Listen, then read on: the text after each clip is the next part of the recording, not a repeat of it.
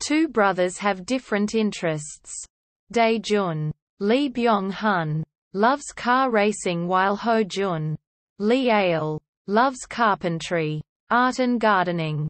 Despite their differences, the two brothers are very close. Ho-jun marries his girlfriend Yoon-soo, Lee Mi-yoon. Dae-jun decides to take part in a car race even though his brother, who is concerned for his safety, asks him not to do that particular race.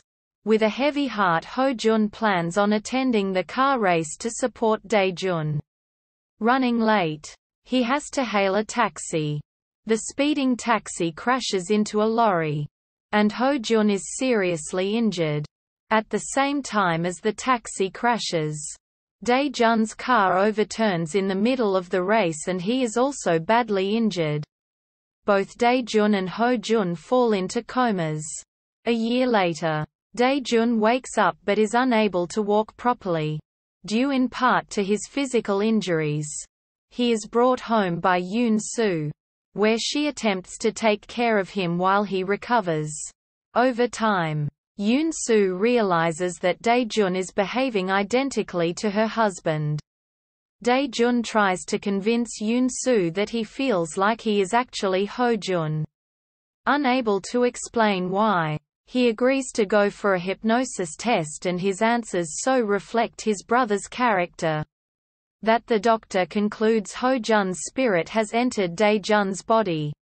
Yoon-soo is devastated by this revelation. Yoon-soo, unable to accept Dae-jun as Ho-jun, tells Dae-jun's girlfriend Hee-jin that she is unable to live with Dae-jun. Hee-jin offers to take Dae-jun away to work with her at a farm and Dae-jun agrees to go there for the sake of Yoon-soo. One rainy day, Dae-jun appears to Yoon-soo just as Ho-jun had before. They discuss memories together and Yoon-soo finally accepts Dae-jun as the possessed spirit of her former husband. Dae-jun and Yoon-soo then share a slow, emotional night together after the tearful revelation. They start to live life together as a happy and loving couple. In time, Yoon-soo becomes pregnant with Dae-jun's child. Meanwhile, the real Ho-jun is still on life support. The doctor suggests to Yoon-soo that there is no chance of Ho-jun waking up and it may be best if he were allowed to die in peace.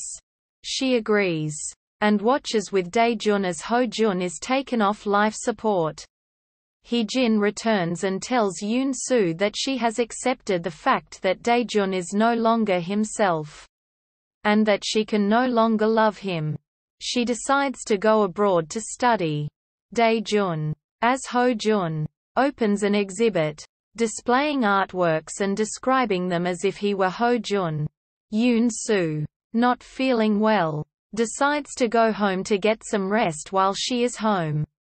A package addressed to Dae-jun arrives. She opens it and finds a necklace which had been given to her by her father and Ho-jun. She reads the accompanying note from Hee-jin, saying that she cannot understand Dae-jun's crazy love.